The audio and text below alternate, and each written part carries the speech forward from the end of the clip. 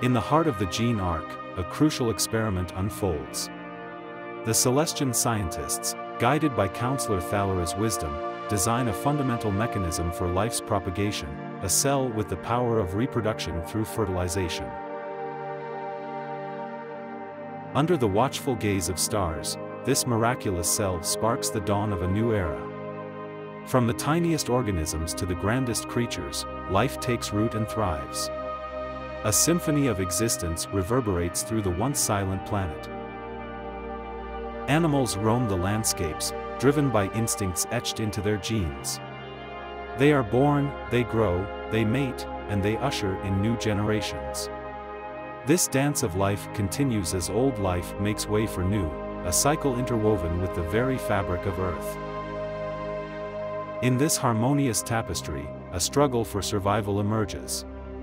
Species interact, some becoming predators, others becoming prey. The Celestians observe this intricate balance, understanding that life's vitality hinges on the interconnectedness of all. Amidst this evolving mosaic, the Celestians take a decisive step. Drawing from their own genetic template and those of Earth's inhabitants, they sculpt the first humans, Homo Celestialis. These beings possess intelligence, curiosity, and potential.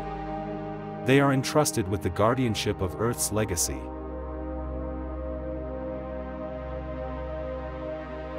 Among the Celestians, a decree is etched in starlight: scientists must remain separate from the humans they've birthed.